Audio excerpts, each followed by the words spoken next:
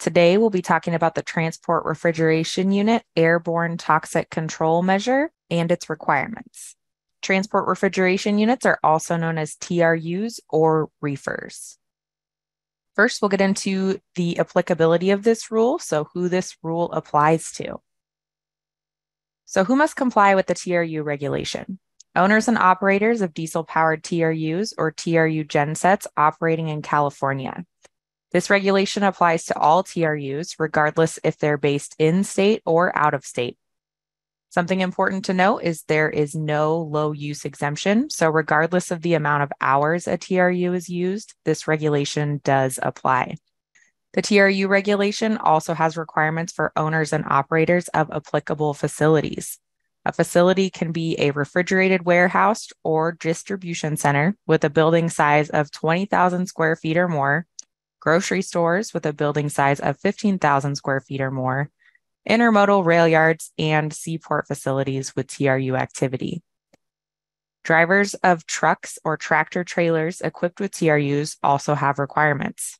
Freight brokers, forwarders, shippers, and receivers also fall under the scope of the TRU regulation. Let's discuss the administrative requirements of the TRU regulation.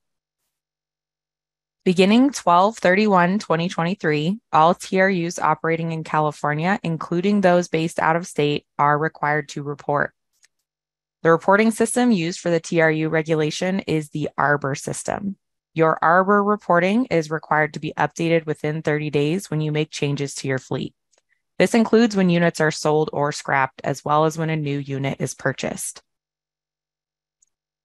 Owners can report to CARB by applying for a CARB identification number, or IDN, through the CARB online website seen here.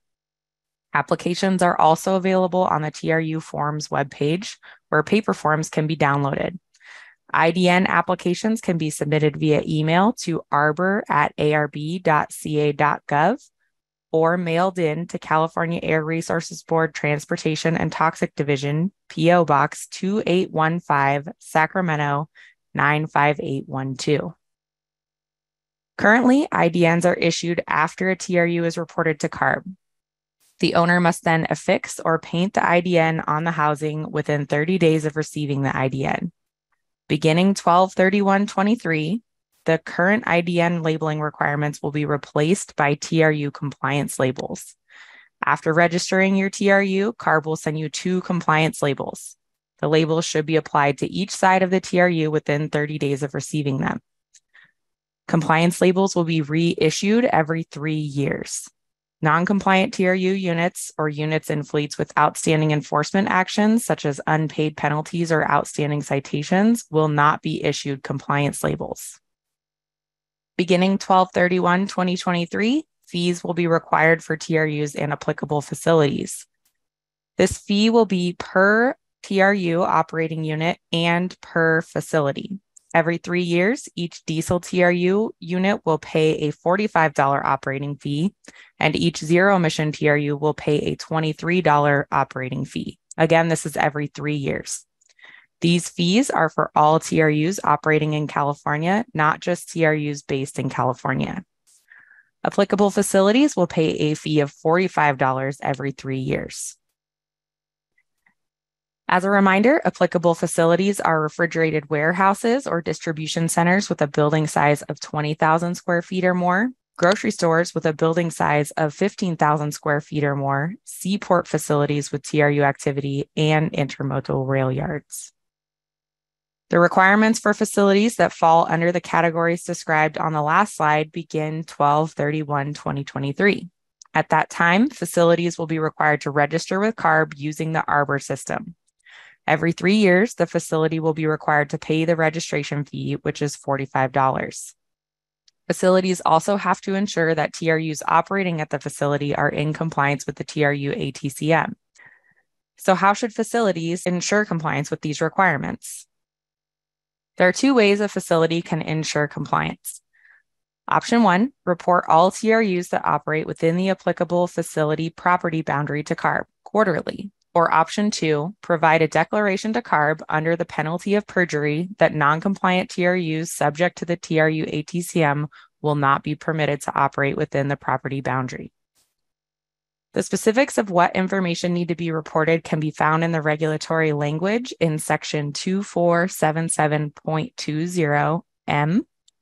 For truck TRUs, which are TRUs where the trailer portion is permanently attached to the tractor portion, such as in box trucks, the information that needs to be reported is the CARB IDN or compliance label of each TRU, the entry date and time, the TRU operator or driver's name, the operator's driver's license number, and the truck license plate number. For trailer or genset TRUs, where the TRU is attached to the trailer and not attached to the tractor, the IDN or compliance label is required to be reported, the owner's name, the trailer license plate, the operator's name and driver's license number, and the truck license plate number. For railcar TRUs, the information to be reported is the CARB IDN or compliance label and the entry date and time. If your facility chooses to go with the reporting option, the first report is due April 15th, 2024. Starting after that, quarterly reporting is required. Facilities will not be cited if non-compliant TRUs are found to be operating at the facility, so long as the TRUs were reported. Quarterly reporting deadlines can be seen here for TRUs entering a facility from January 1st through March 31st. The information must be reported by April 15th. For TRUs entering from April 1st to June 30th, the reporting deadline is July 15th. For TRUs entering from July 1st to September 30th, the reporting deadline is October 15th. And finally, for TRUs entering from October 1st to December 31st, the reporting deadline is January 15th. The second option for a facility to ensure TRUs operating at their facility are in compliance is to submit a declaration to CARB that non-compliant TRUs will not operate on site.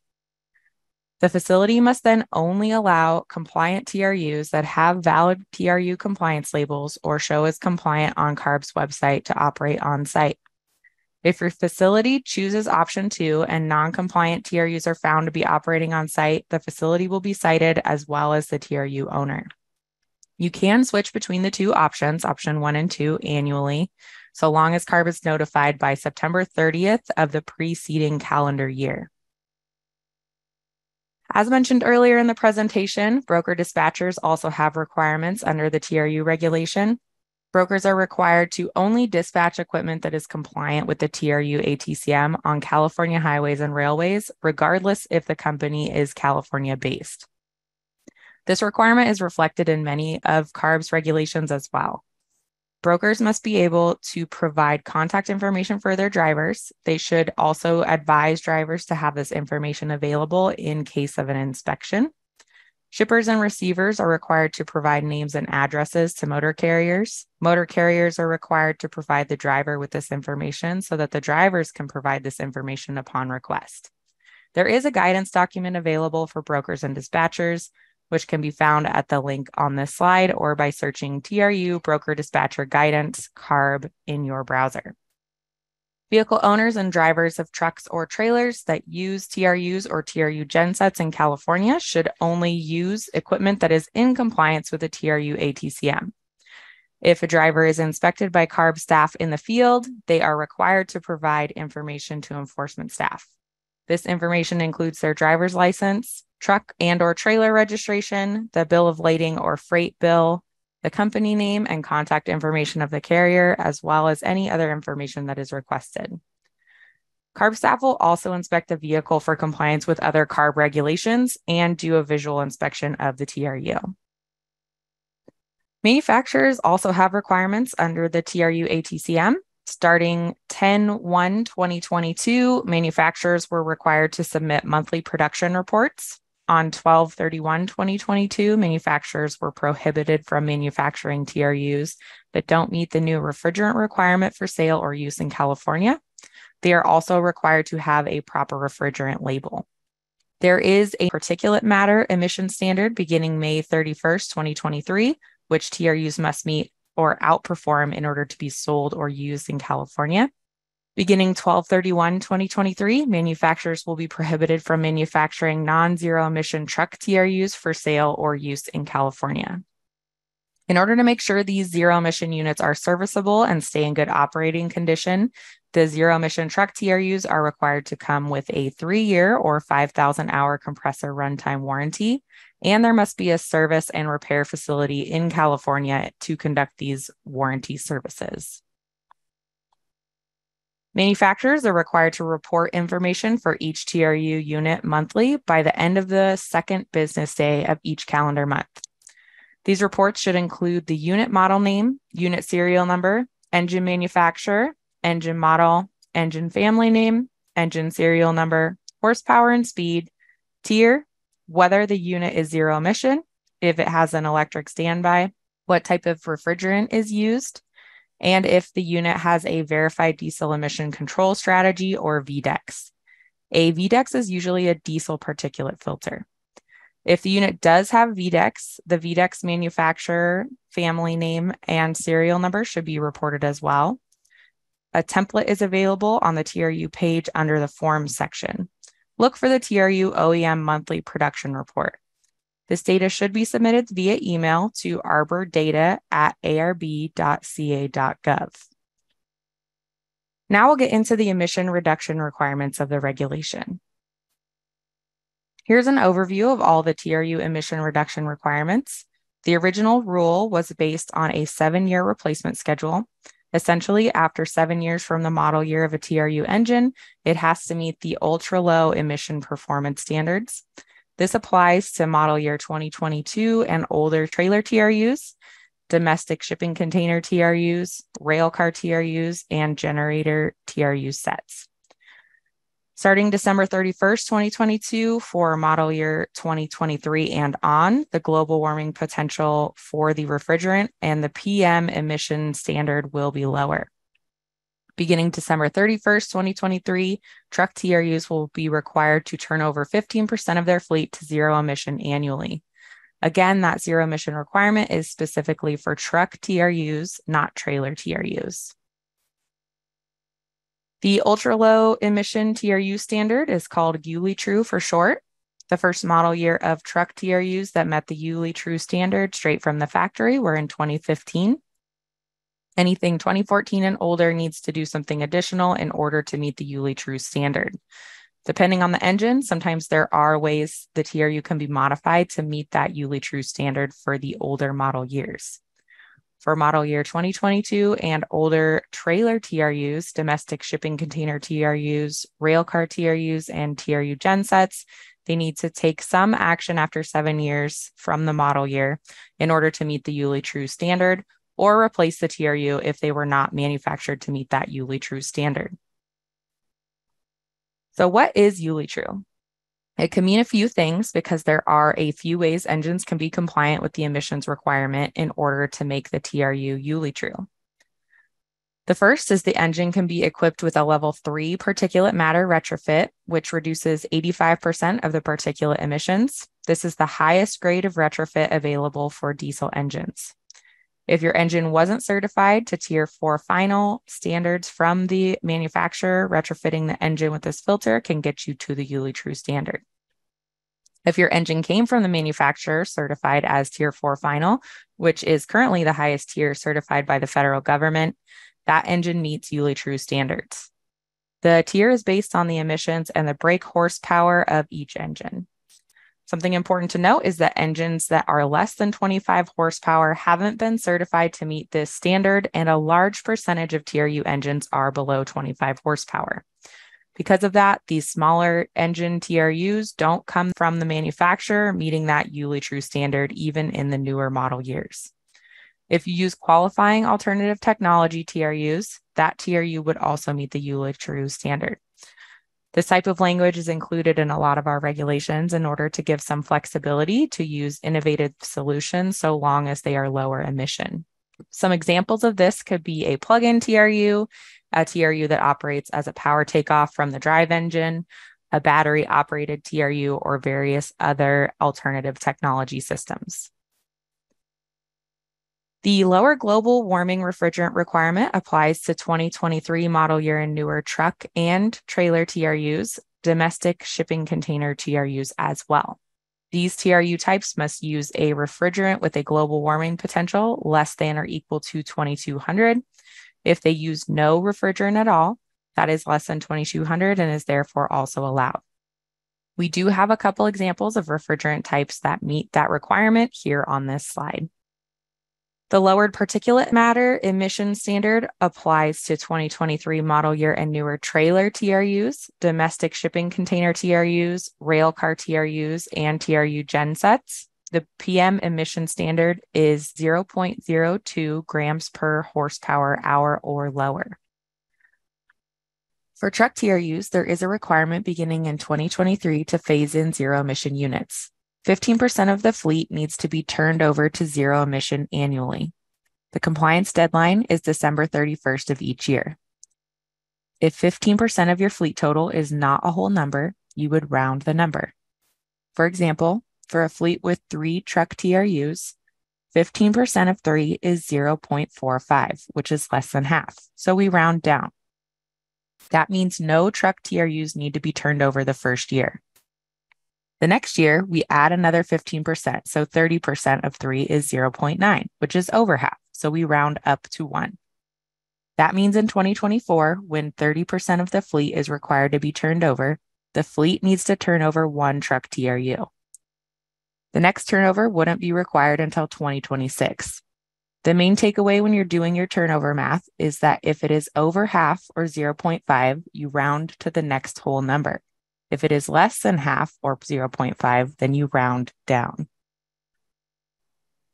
As a reminder, part of the TRU requirements include hiring compliant fleets. If you are hiring non-compliant fleets or operators, you as the broker dispatcher can potentially be held responsible for the operator's non-compliance.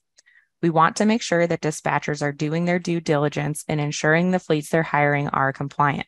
So what are some strategies you can use to make sure you're hiring a compliant fleet? You can give an annual notice to your carriers. There are some reporting system printouts that are available. You can include compliance requirements in your contract bid language. We do have some online resources available for compliance checks as well. These are all ways that you can show CARB that you have done your due diligence in order to ensure that you're hiring a compliant fleet, which may prevent you from receiving a penalty if a TRU operator you hire is found to be non-compliant. Arbor is the reporting system associated with the TRU program. If you go into Arbor and you have a TRU that you've reported, you can print out this Arbor certificate. It is 2 pages and shows the owner of the unit, the Arbor number, and whether or not that fleet is in compliance. If someone provides you with the sheet that says non-compliant, you would potentially be held responsible if they are issued a citation. This is what a compliance certificate looks like, so this is what you would want to see when hiring fleets. If you take bids for work or request for bids for work, you can require in the bid language that companies comply with the TRU regulation. We do have some suggested language for how this might be phrased, and because the requirement to verify compliance is in multiple CARB regulations, you may want to revise the language to include any regulations your fleet is subject to. Additionally, you can require a list of all the equipment and identification numbers or compliance labels for the equipment to verify fleets submitting their bids are in compliance. Here is the suggested language to ensure the contractors submitting bids are in compliance with the TRU regulation and to protect yourself from potential enforcement action if they are found to be out of compliance. The language says demonstration of current compliance with the airborne toxic control measure for in-use diesel-fueled transport refrigeration units and TRU gensets and facilities where TRU operate must be submitted in writing, including a list of company IDNs. If you are requesting IDNs, the suggested language is a list of IDNs issued by the Air Resources Board for off-road vehicles that will be used on the project must be included with the bid. There is a 100% compliance carrier list available online, which shows all of the carriers that have reported and are in compliance with the TRU regulation. You can use the compliance lookup tool to verify compliance of TRUs and operators that you are contracting to conduct work for you. This website is publicly available. You can use an IDN or compliance name in order to look up a company's information and their compliance status. For rental units, the compliance responsibility defaults to the owner of the unit. If the lease agreement is 1 year or longer, the responsibility can be assigned to either the lessee or the owner and would be stipulated in the terms of the contract. With the zero emission turnover requirement, there are some extensions written into the language of the regulation. If you run into financing delays, there's an extension available for up to 6 months. For manufacturer delays for an order that was placed no later than 2 months before a retrofit requirement and no later than 4 months before a replacement requirement, there is up to a 6-month extension available. For installer delays, including infrastructure delays, there is an extension that can be up to 2 years. The compliance extension forms must be submitted in order to receive these extensions, and they are available online now. There are also some assurance written into the language of the regulation in order to help the successful deployment of these zero emission units. The manufacturers are required to provide a comprehensive warranty for their zero emission truck TRUs. They are also required to have authorized service and repair facilities that are located in California in order to provide these repairs. So what are the next steps for the TRU regulation? Part 2 of the TRU amendments are scheduled to go to the board in 2026. This is when zero emission requirements are proposed to take effect for trailer TRUs. For more information, visit the TRU webpage. We do have enforcement teams that operate in California. The California Air Resources Board has 2 main bases, one in Southern California and one in Sacramento, but we also have contracts with local air districts to enforce some of our regulations in the San Diego area and in the Central Valley. The on-road inspectors typically work with CHP officers in the field. This regulation is being enforced at the state and local level. As with any rule, the reason we enforce it is to create a level playing field among fleet owners. If we have a rule that's not being enforced, then people who are complying of their own choice are at a disadvantage for investing in cleaning up their fleets. If an inspector selects your vehicle for an inspection, they will do an on-road inspection and a TRU inspection as well. So what are these inspectors looking for? First, they will check to see if the vehicle or TRU is emitting excessive smoke. They will also look for the emission control label on the engine. They will look for any tampering, which includes removing emission control equipment or not properly maintaining it, so it's not functioning. They will look for illegal use of diesel fuel. That would be when you are using red dye diesel in the drive engine of an on-road vehicle. Red dye diesel is subject to less taxes because it's meant to be used in stationary or off-road use only. If red dye diesel is found in an on-road vehicle, you will not only get caught up in enforcement action with ARB, but it could be reported to the IRS because it is a form of tax evasion as well. Inspectors will also verify compliance with any fleet rules and monitor for excessive idling.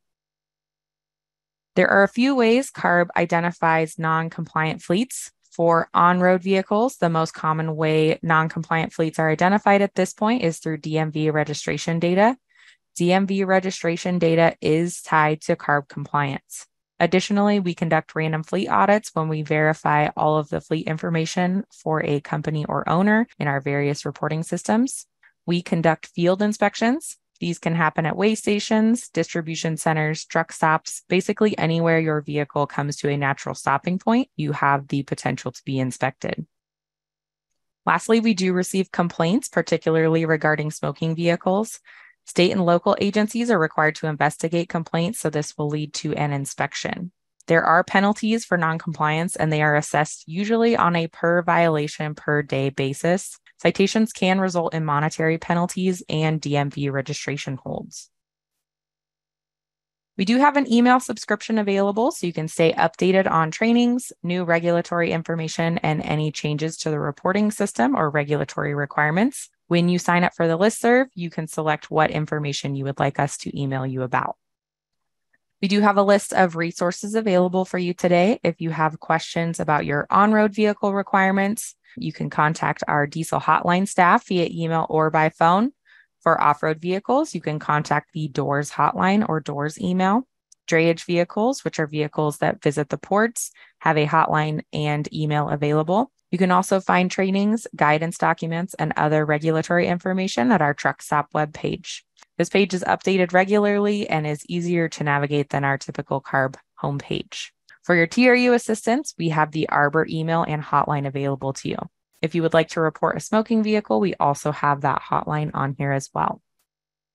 Our final information for you today is available here. The TRU staff has put out fact sheets regarding the changes to this regulation.